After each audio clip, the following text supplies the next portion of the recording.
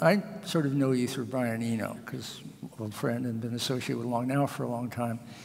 And your collaboration with him has been amazing in terms of the product. But you're collaborative generally. You seem very comfortable working with other artists and out of the interplay getting some extra thing. Is that? Yes. Say more about how that works for you.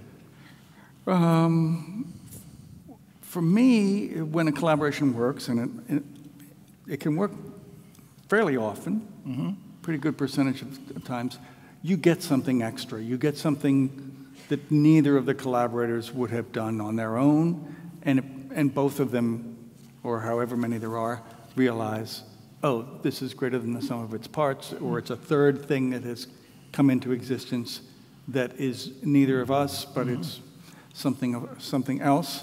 It doesn't always work. I mean, there's sometimes when it just doesn't, but when it does, that's really exciting. I've heard other musicians say kind of that they hate the idea of collaborations. Really? To some, it feels to them that it is watering down the authenticity of the author. It's a compromise of some sort, which it is. You're inevitably compromising, but if you get something greater, to me, that's worth it.